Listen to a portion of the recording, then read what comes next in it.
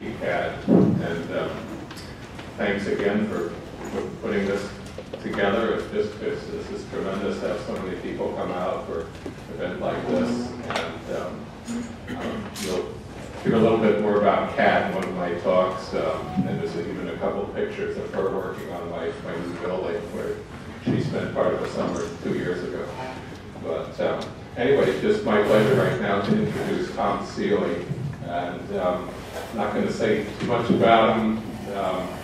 He's the chairman of the Department of Neurobiology and Behavior. Make sure I get that right, at Cornell University.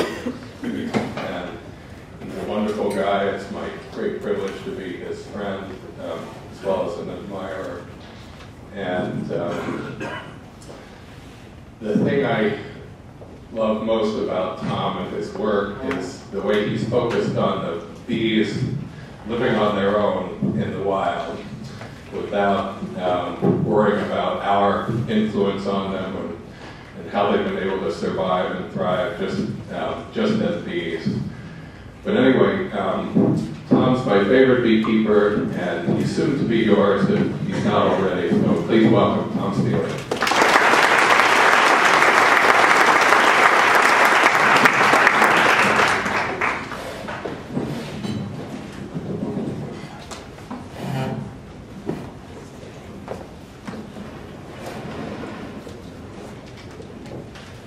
Good. Can folks hear me okay? If I speak at this level? Great. Thank you, Kurt. That's great. I appreciate your introduction. Thank you, Kat, for inviting me here. I really look forward to this meeting because it's about treatment-free beekeeping. And as Kurt said, I'm particularly interested in how bees live in nature, where, of course, there is no treatment of the bees. And you'll be happy to know that, at least in my neck of the woods, they're surviving very nicely. And I'll talk more about that tomorrow. This morning I'm going to talk about the studies of how swarms choose their homes. And that actually does connect to treatment-free beekeeping, because the story that I'm going to tell you is about what happens if we don't treat a swarm, if we don't capture a swarm and put it in a hive. How do they go through their process of finding a home by themselves? And you can see I titled the talk Democracy, Honeybee Democracy. You might be wondering why democracy. Well, I like this link to some of our own affairs. We know that democracy is a government in which the power is vested in the members of the group, not in a particular small subset of leaders. But you can think of it more broadly. It's not just a human phenomenon. It exists in nature as well.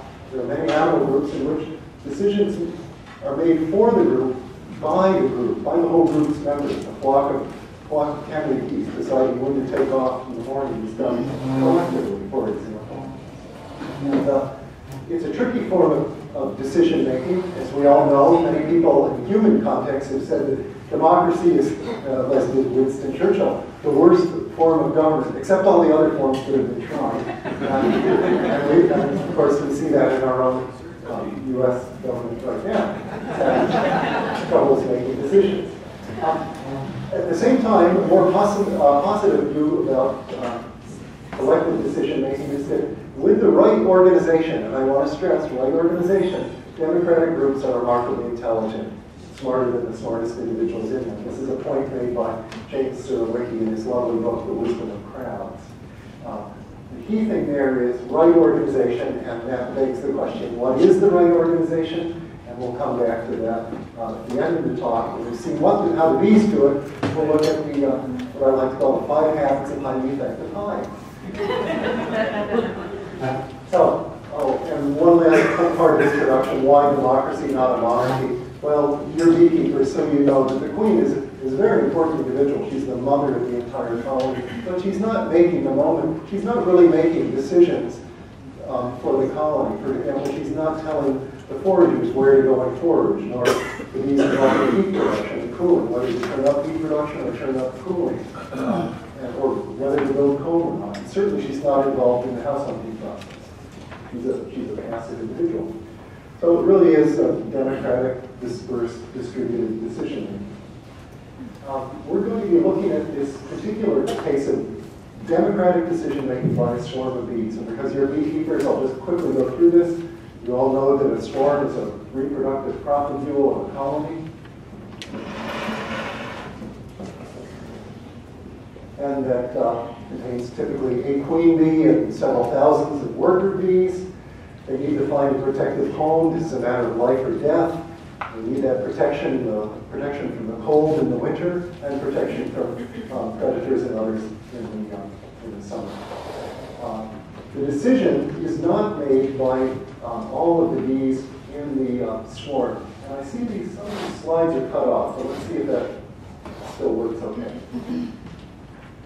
It's made by the decision of those 10,000 bees. It's only about 3 to 5% of the bees which are actually going to be involved actively in the decision making. These are the scout bees. So the story today is a story of the remarkable behavior of these little scout bees. Now, who are these scout bees? They tend to be drawn from the oldest, most experienced bees in the swarm.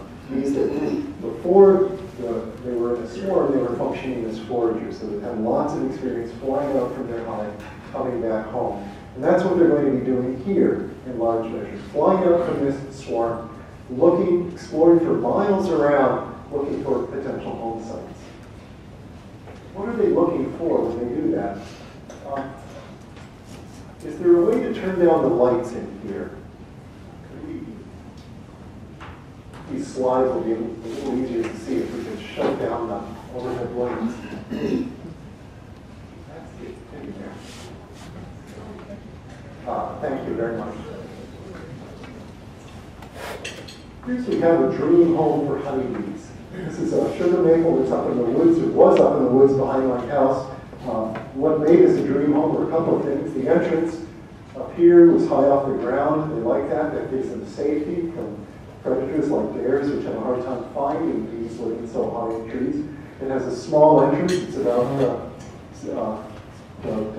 4 square centimeters in this particular, 4 square inches in this case. Give them protection as well from the wind, cold winds in the winter. This is that tree cavity exposed. Cut the tree down and dissect the nest and expose the nest. Even though that entrance is just a knothole, a small opening, it went into a rather large cavity, as you can see. These liken their cavities about 40 liters, and if possible, they can find it in a sturdy tree. I think that is probably attractive to them as well. You might wonder, how do we know that bees are things that actually matter to the bees?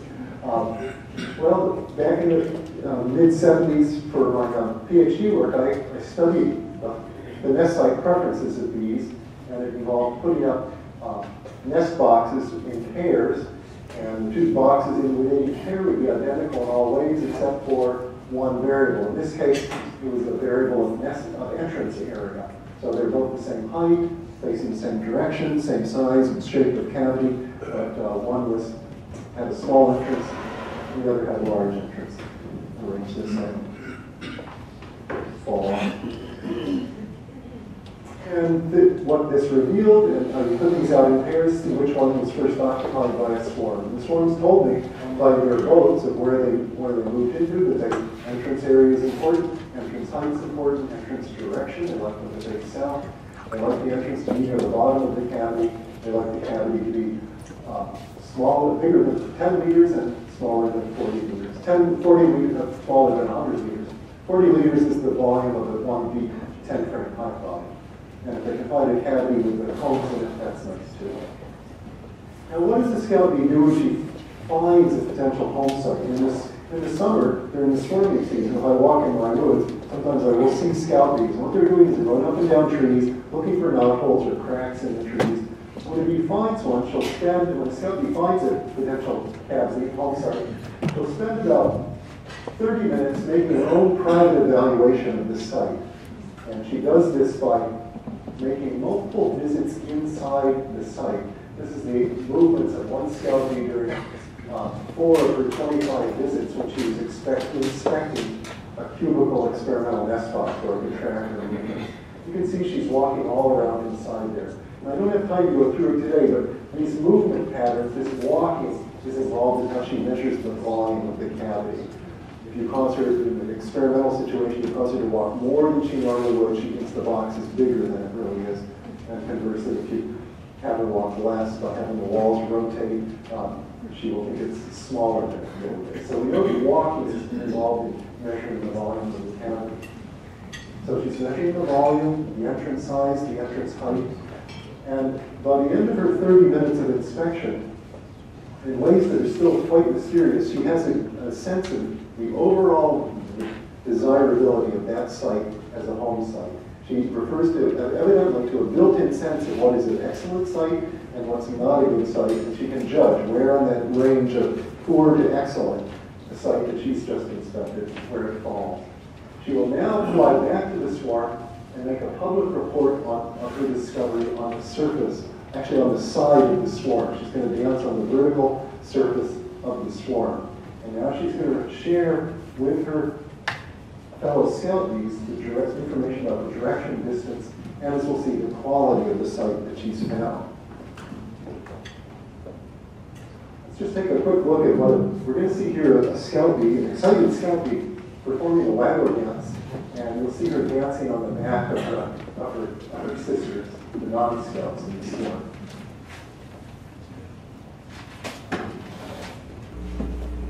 Okay, here's our scout bee. She's waggling, stops, waggles, and stops, comes around, waggles, stops. You can see lots of other scout bees pressing along behind her, getting the information from her. And you notice she's consistent. She points to the left when she does the waggling movement. And each waggle run lasts for about a second. 1,001, 1,000. Yeah. And you can see all the other bees that are quiescent, the non-scout bees, sitting there quietly.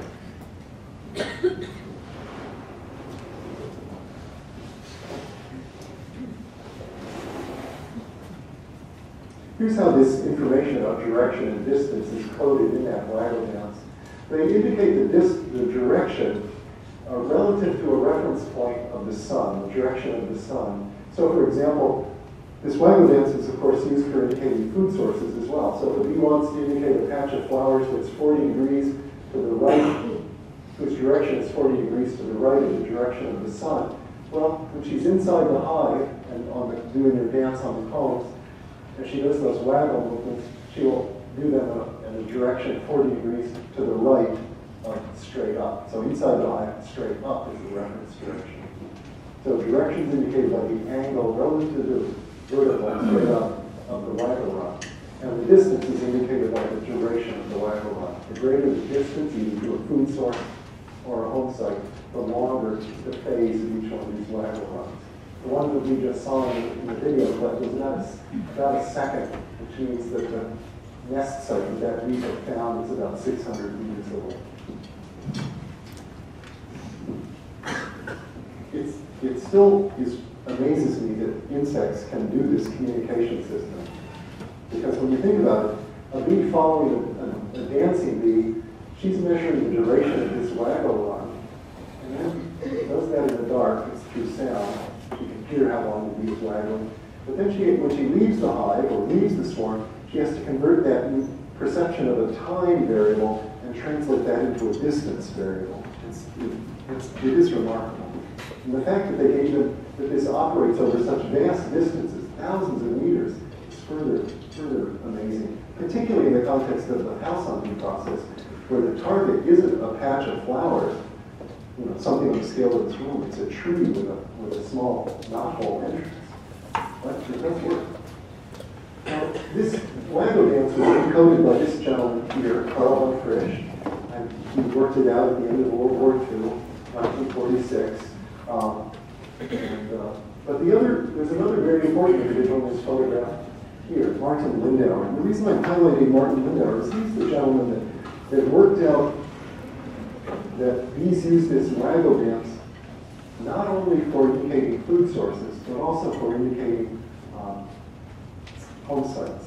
And the way this happened is that one day Lindauer, who was a student with Carl von Frisch, came out at the Zoological Institute in Munich, saw a swarm of bees like this, saw bees dancing on the swarm. And he at first thought that these bees were advertising food sources, because that was the context in which Carl von Frisch had studied the waggle dance, bees advertising rich food sources.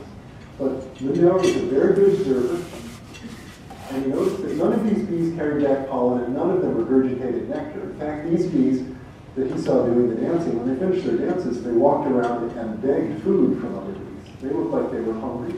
Many of these bees were also dirty. Some of them had soil on them. Some had soot on them. And he picked one of these sooty bees off and he sniffed it. He said it smelled like a chimney sweep. And that told him that those bees were coming back from unused chimneys or broken chimneys. And he was making these observations in 1949, which was just a few years after the end of World War II, 2 years after. He was making them in Munich. Munich was heavily bombed. And so those scout bees that he was seeing there were bees that were finding home sites out in the rubble of Munich. But he didn't leave his observations there, though those were pretty telling. Those made it very clear that bees weren't going to flowers. He then had the good insight to realize I can actually eavesdrop on what the scout bees are saying, what they're communicating in a swarm. So the next time he saw a swarm, he sat down and made notes of every dancer that he could take notes on the swarm, from when the swarm settled to when, after a day or two, it would fly to its new home site. And what he was doing, he was reading each dance that he saw and determining the location indicated by each scout bee's dance. And what he found was that initially the bees on a swarm performed dances for multiple sites around the city. But eventually, in a few hours or a few days, all of these dances are indicating just one location. And he was able to determine next that by running beneath the swarm as it flew away, that a swarm flies to that site indicated by where the consensus of the dancers, and it moves in there. For example, here's a map he had in his paper on this, where the Zoological Institute is here. This is the main train station in Munich. So a few blocks north of that was the Zoological Institute. Swarms were coming out of hives at the institute here. And these are the tracks that he was able to follow swarms from when they made the decision here to their new home. So you can see one of the swarms flew just a couple blocks north. That wasn't too hard to follow. But this one flew way, way up there to the north. That was a long run. And here's one that went all the way down to the left the zoological station, flew across the railroad tracks, past here, down to the Theresian bees, and that's where the Oktoberfest is held. It wasn't the right time of year for the Oktoberfest. So that confirmed that yes, these dances on the swarms really are indicating possible home sites, because we knew that where they settled on was where they moved to. And Lindover realized that he had this nice concept that the scout bees conduct a democratic debate to choose their new home. What he was saying, what he was thinking, it's based on what he was seeing, that many, many scout bees, hundreds of scout bees, were involved in this decision making. Because every time he saw a bee do a scout bee do a dance, he put a dot of paint on that bee. And then he'd read her dance, and then he would go on to the next dancer. He couldn't follow every scout bee throughout the whole process. But he knew that he was recording a video of hundreds of scout bees involved in this dance process. And he would put the queen in a little cage to physically separate her from the rest of the workers, so she couldn't have direct contact with them, and he knew that she did not play a role. He wrote this work up in 1955. I'm really sorry these slides are cut off, but that's just the way the projector is aimed. He wrote this up in 1955, but he wasn't really able to fully address this question. He did a beautiful job given the tools that he had available at the time. He told me his tools were very simple. He had a notebook, and he had a pencil, he had a chair, he had a little paint set, he had a wristwatch for timing the dances, and he had a stopwatch for measuring how the line would run. That was it. He didn't even have helpers. So he wasn't able to watch the process in great detail, but he got a good overall picture which sets the stage.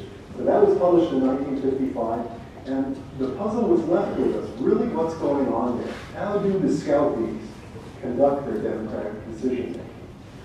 So that's where I came into the picture and admired this paper for a long time, tried to address the question myself in the mid-70s, but we didn't have the technology then. But by the mid-90s, we had really good video equipment. good computer power, we're able to look again at this and just take the system apart. Starting point was to make a detailed eavesdropping on a swarm of bees, to look at what the scout bees are doing. To do that with high resolution, I needed to follow the activities at the individual level. I needed to know what each scout bee did throughout the whole process. So I can make swarms where each bee in the swarm is labeled with a queen tag and a pin mark for individual identification. I make swarms where all 4,000 bees were labeled from the beginning. Because I had to label them all because I didn't know which ones would be the scouts. I take that swarm, take those bees, have the queen at this stage, mount her here on this swarm mount. The bees would cluster on the board on the swarm mount, and a video camera would be aimed at the mass of the bees. And thank goodness the scout bees do their dancing on the outside surface of the swarm. So you can see everything. It's like a lot of good fortune here. So in doing that, you can get a record from start to finish. You can see every bee. You can record all of the activity. You know which scout bee performs the dance when, how many dance circuits she does, the place she's indicating. You can have a complete record of the signaling by the scout bees on the surface of the swarm. And when you do that, you get this pattern, which we'll go through. This is the most important slide in this talk. We'll go through this carefully. It's a record of, in one swarm, as it chose its home. This is a typical swarm. Yeah, the scout bees reported back and discovered 11 different sites. There were, of the 4,000 bees, 149 of them were active as scout bees. And this is the pattern of dancing that they generated over the 3 days of their decision making. It started on the 20th of July, ended on the 22nd. So it started, and each one of these diagrams, each one of these rectangles, indicates the pattern of dance signaling on the swarm during typically it's a 2-hour time period. Each arrow here indicates a nest site. So the direction of the arrow indicates the direction, in this case, to the east of the nest site. The length of the arrow indicates how far away that nest site, which is being identified by the scout bees, is.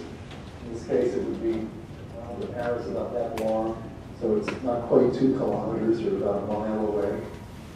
And the width of the arrow indicates how many different bees, how many different scout bees during the 2-hour time period performed dances to advertise or promote that site. So this arrow is fairly wide. This was about 10 scout bees. So starting out, you can see the swarm came out in the morning, or was set up in the morning. Dancing started a little after 10 o'clock, and during the first 2-hour time period, a variety of sites were advertised. Most by just one bee, but some of them had by several bees. Next 2-hour time period, same sort of thing. A variety of sites, different directions, different distances, none of them getting the commanding bee signal. Third 2-hour time period, here we are at the end of the afternoon, 3 to 5 p.m. Same sort of pattern, a variety of sites are being advertised by the dancing bees. Here we are at the end of the day, 5 to 7 p.m. Still a variety of sites, so 2 sites, one to the south and one to the southwest, are receiving most of the promotional activities by the scout bees, so getting most of the dance attention. Things start up the next morning, really basically the same situation. The site to the south, the site to the southwest are leading in popularity. During that morning, popularity grows most strongly for the site to the southwest. It's almost dominating the whole signaling process. By the end of the morning, but then it started raining. Whole signaling process shut down. Next morning, things started up again. And you can see that all of the dances now, every bee that danced, and I don't know if you can see this, there were 73 different bees, scout bees, that performed waggle dances, advertising the site of the southwest. And that was the only site that was advertised. I'd like to show this slide because it shows what I think is something very remarkable. That these little insects have the ability to go out, find lots of options, and winnow out the poorer ones, and settle and build an agreement. Isn't that remarkable? It's done by bees, by insects. And the colony is really processing a lot of information here. Getting information, sorting through their options, choosing one of them. What's even more remarkable is that agreement isn't just one of the options, it's the best site. Now, how do I know that when these swarms settled in on that one site that it's the best site? Well, I know it not from this work, because I didn't have control of the nest sites. This was done at my laboratory, and the sites that the bees were finding were trees out in the forests around the laboratory. I had to go to a place where I had control to know how well the bees make the decision. I needed to go to a site where I could control the nest site options of the bees. And to do that, I had to go to an island off the coast of Maine, off of southern Maine. It's the Appledore Island. Cornell University just happens to own this island for the purposes of a marine laboratory. And furthermore, what is also just a stroke of immense good fortune is that this island has, first of all, it has no honeybees. Secondly, it's 6 miles out, so it's too far from the mainland for the scout bees to go back and find trees on the mainland. And most importantly, it has no large trees on the island. So there are no natural nest sites for the bees on this island. I realized that, okay, this is a great laboratory. This is a great opportunity to have control of the situation. Because it means that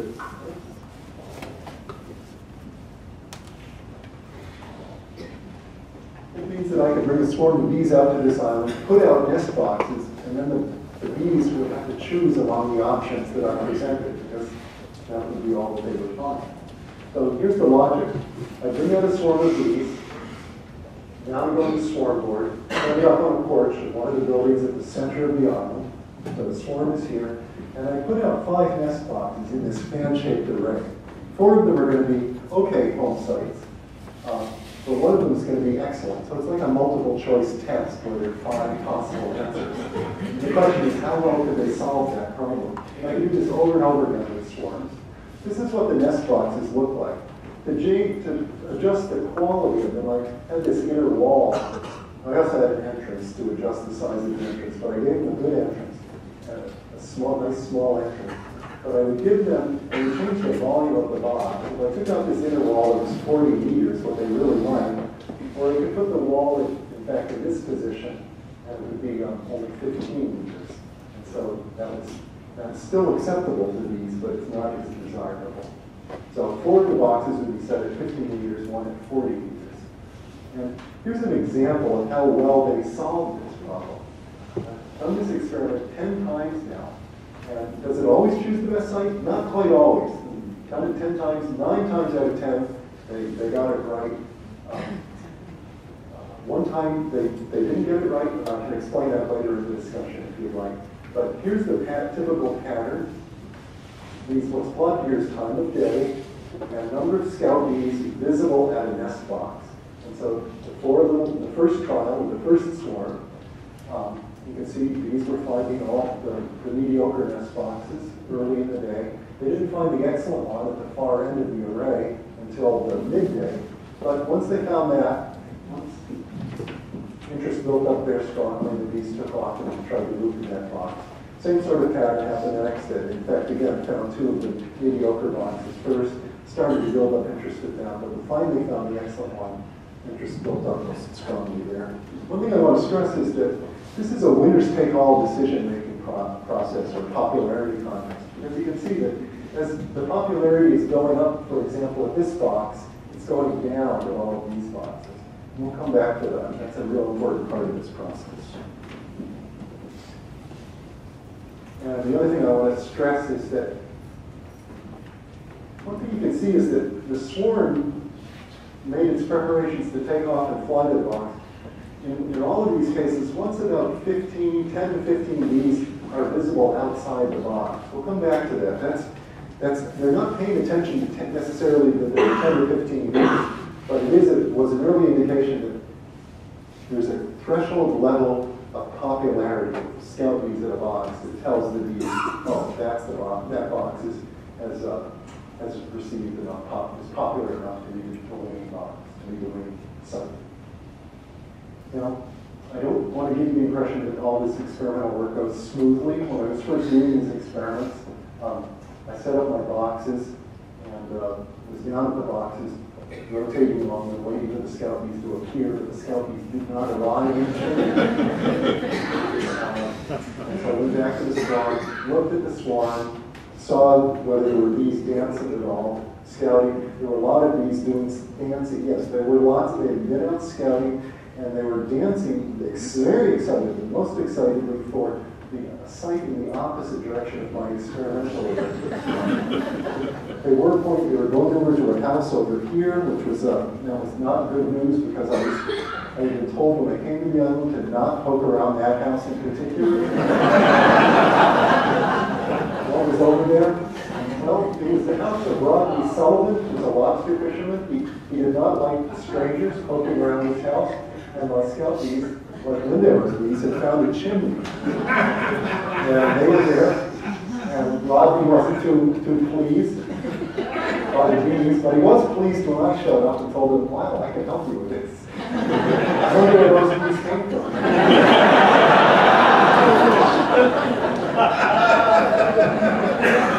So he made a little fire in his wood stove, smoked the scout bees out, and I climbed up on his roof and put a screen over his chimney. And that plugged up, that took away the competition. Yeah, that was good fun. And a few jars of honey didn't hurt I never got any lobsters from Rodney. I always felt it was a one-sided friendship.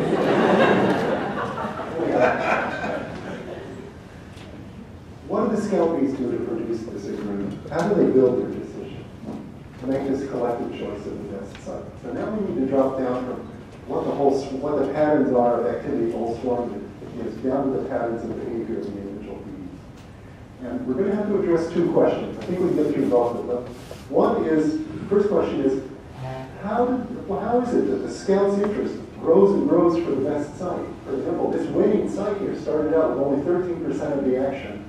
Then it went up to 33, 62, 100%. And somehow that interest on that site grew and grew. At the same time, there's this other puzzle. The scout's interest faded for all the other sites, the poorer sites. Even this site that was doing really well for the south. By the end, all the bees that had been dancing for it were stopped their dancing for that site. So they built this agreement. How did that happen? That's even more mysterious. And that's going to be the trickier problem. We'll see.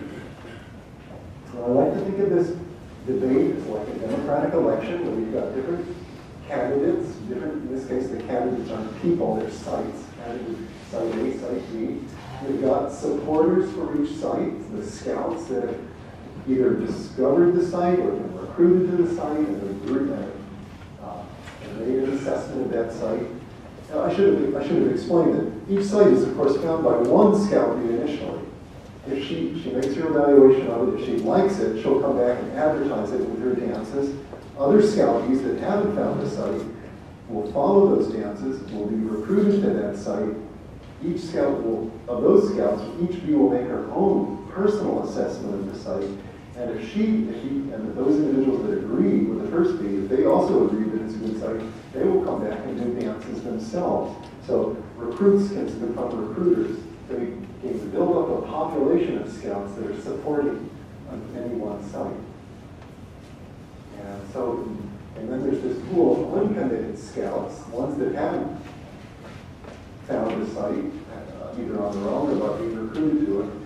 And they're the ones to whom these dances, which you can think of as advertisements of the site, they're the ones that are receiving these signals, the dance signals. And there's a competition, just like with the democratic election. It's a popularity contest. It's a popularity contest of which site will become the most popular. And one key feature of this democratic system of the bees is that it's an honest election. That is to say, the advertising is honest. So I tried to indicate that here by making this arrow. Let's say site A is better than site B in terms of quality as a bee home. The ads, as we'll see for this site, are going to be stronger than the advertisements for the other site. Now, how does that work? It works the following way. When the bees do their dances, it's a waggle dance, we've seen that they do these dances as a circuit. Each circuit has a waggle run to it, and then she stops and comes around, and then does another waggle run. Each time she does a waggle run, that's a dance circuit, and a return phase comes around to start another circuit. That's a dance circuit. And so I could set up a situation, again on Apple Island, where I put out two boxes, a 40 meter and a 10, 15 meter box. I had an assistant stationed in each nest box. He or she would put dotted paint on each bee to identify which box the bee was coming back from. And then I'd be at the swarm recording for each scout bee how many dance circuits she performed. And this is the pattern. It's a lot of variation, as you can see, but if the bee comes back from the dream home, the 40 meter box, they'll do on average 90 dance circuits, which is a lot of dance circuits, really. But if they come back from the mediocre, the 15 meter, the fixer-upper, it's only 30 dance circuits, and 1/3 as many. And if he does 90 dance circuits rather than 30 dance circuits, a lot more scout bees are going to notice her dance, get the information, and be able to reach her site. So a key part of the whole, what biases the decision making in favor of the best site is that each bee judges the site's quality and then adjusts the length of the dance.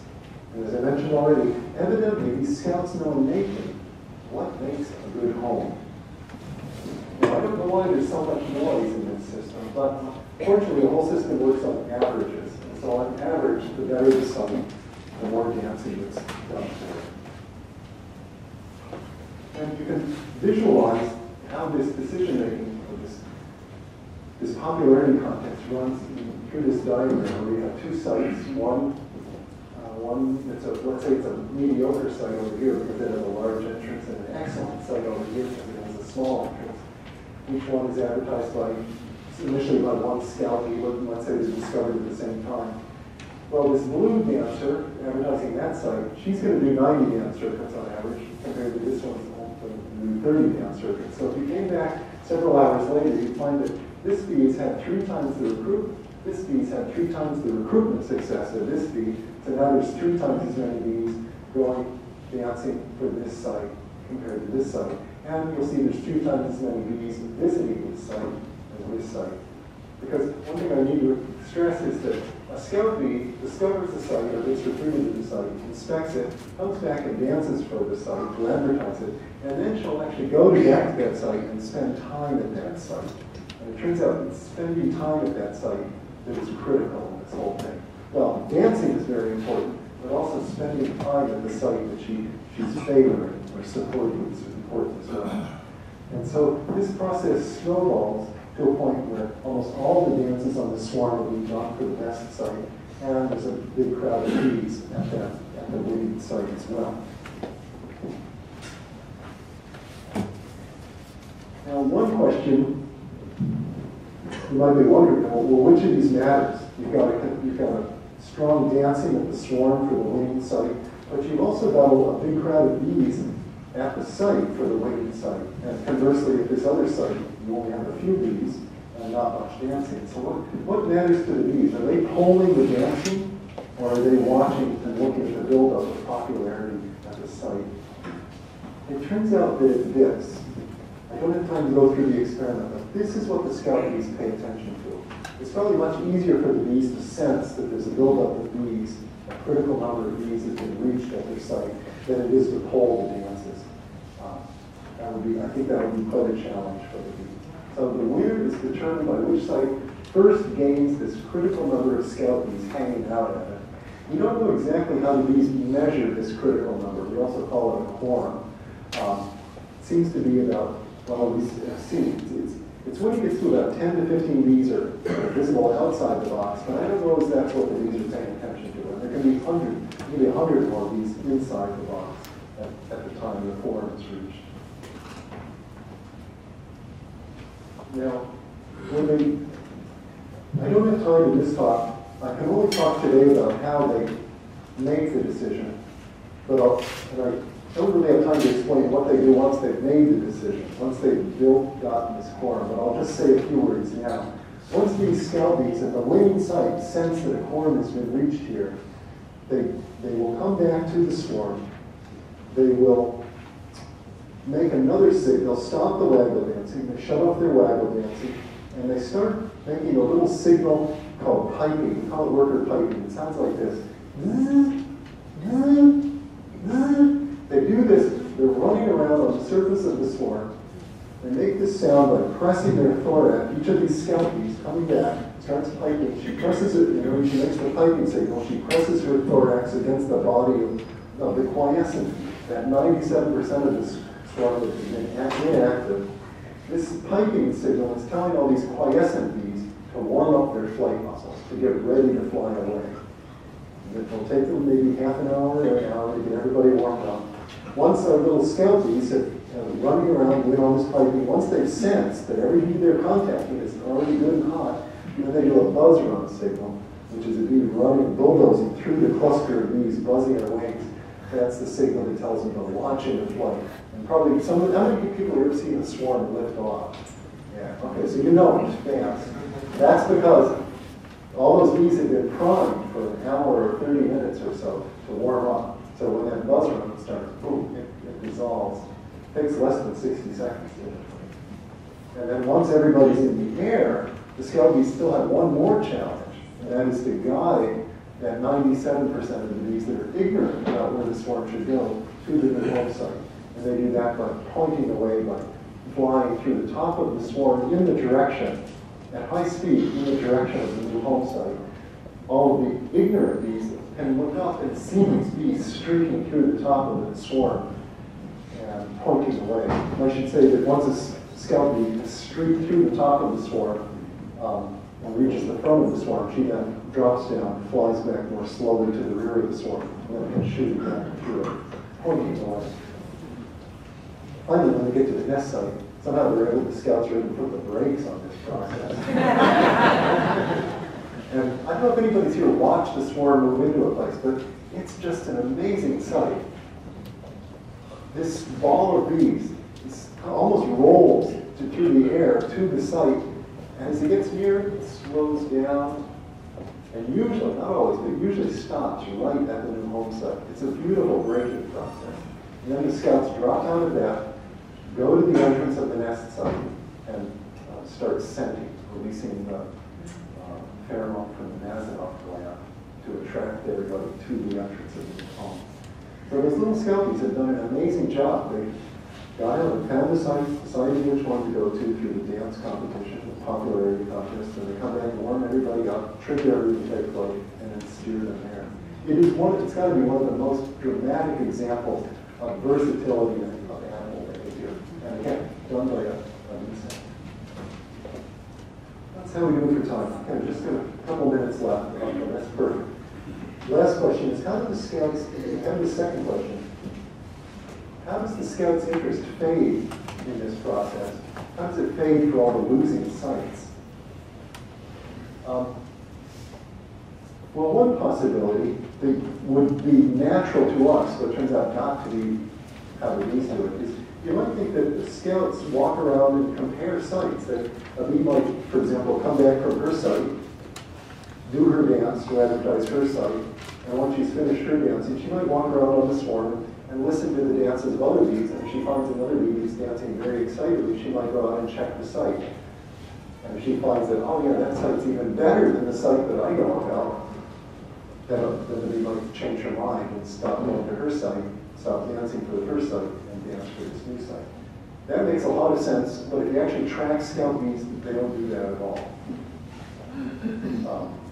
I tracked 40 scout bees from when they started their dancing to when they ceased their dancing. And they always stop their dancing before they've ever followed any other dancers. So they're not learning about a better site and using that to stimulate the ending of their dancing. We now know that there's two things going on whereby the bees lose their interest in dancing for a site. We know that all of the scout bees automatically, gradually lose interest in dancing for any given site. That's just a built-in part of this loss of enthusiasm. It's a built-in part of the process. But that's not the whole story. It turns out that these bees, these scout bees, are not only producing these excitatory waggle dances to bring more bees to their site, they're also producing an inhibitory signal whereby they go about and try to inhibit one another from dancing. Particularly, bees from the scouts from site A will seek out bees dancing for site B and produce these inhibitory signals, called stop signals on them, and that also causes bees to lose their interest in dancing. Let me show you what this looks like. It's something we just discovered in the summer of 2010. Scouts from different sites encourage one another, discourage one another by sending stop signals. And a stop signal is produced by a bee. I'll show you a video clip of it. It's produced by a bee from site A, walking around on the surface of the swarm, and when she finds a bee doing waggle dance for another site, a different site, she will hit that bee with her head. And this is the distribution of where the bee that's getting the signal is hit on her body. It can be all over, but it's usually up around its near the thorax, sometimes on the abdomen. And as she hits the bee, it's just it's a quick hit. It's 150 milliseconds, 0.15 seconds long. And while she's doing that, the bee that's doing this head butting is making a sound. And she produces, all these sounds are produced by bees vibrating the flight muscles in the thorax. And the reason I think the bee has this little beep associated with it is it's a way of emphasizing to the bee that she's hitting that she's not just being jostled accidentally, but this is a real signal. She's giving really a signal. So the sender butts the dancer with her head while she hears her. And let's see what this looks like. What you're going to see is this bee's going to be our waggle dancer, minding her own business, doing her thing. You're going to see a bee, she's got a paint mark, yellow and blue, which tells us that she's from one site, and a bee from another site, a scout from another site, bearing a pink paint mark. It's going to come down from the top and do three, it's going to hit her 3 times. Oops. There's no waggle dancer. Oh, I need to adjust the sound.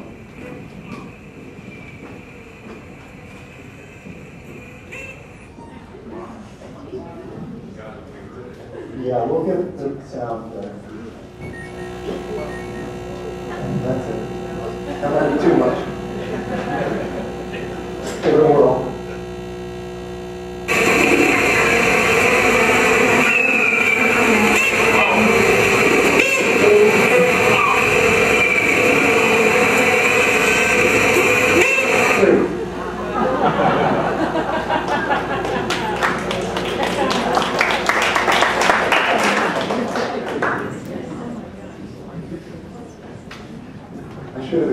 That sound is very soft, and it's very fast, and that's why we've missed it for decades. There's a little microphone here. That's the only reason we're able to hear it so well. So we'll jump over this. So just go back quickly to this. What's going on then is these red bees are losing compared to this competition with the blue bees, not only because they're being out-waggle danced, but because they're being inhibited as well. And you can imagine just how much they're getting hit by those signals when the ratios get so strongly biased compared with the blue bees. So just to wrap up, we go back to this question: what's the right organization for a group to work well as a democratic decision-making body? Well, these are the habits that I've learned from the bees, and I use these in organizing department decision-making by my colleagues in my department when we've got a difficult challenge. These are the things that I've learned from the bees that they're doing that make it work well for them. First and foremost, perhaps, well, not foremost, but fundamental, the group members recognize a shared goal. And that's actually a really good way to start a meeting if you've got a contentious issue. To remind people, okay, we might have different preferences in this, but we do have a shared goal of getting the right decision, for example, hiring the best person. The bees, of course, they have a very special shared goal of finding the best home. It helps, too, if you can compose your group of individuals with diverse knowledge, so you have lots of options to explore. We've seen out with the bees, they go out to find lots of possible home sites. It's good to have the group members share their knowledge freely and honestly. Don't have people hold back. Set a stage where people can express their thoughts. We've seen out with scout bees. Scout bee finds something, she can come back and dance for it openly. Then encourage a debate. Not everybody's comfortable with a real argument, a real discussion, a real tough art discussion. We've seen that with the bees again. Vigorously debate the proposals, expressing both support and disagreement. You can think of that stop signal as like a disagreement by saying, oh, hold on, there's something else out there. Cool down, chill out on your idea, go on. And then lastly, group members vote independently. That's very important and fairly. And I didn't express this maybe clearly enough with the bees, but each bee, even though she's being hit with these stop signals and so forth, she still gets to vote independently. She still gets to decide whether she's going to go out to that site or not and spend time there. Because remember, that's how a bee votes in favor of the site. And it is, as far as we can tell, it's one vote, one bee. So these are the lessons that I've learned from the bees, and they seem to work well. In fact, my successor also uses following bees. And I like to say that faculty meetings at universities can be followed as hornets' nests, but they're more like a beehive. And Shakespeare intuitively understood this way back in 1599 when he wrote this, for some of the honeybees. Creatures that by rule of nature teach the active order to a feeble kingdom. Thank you very much.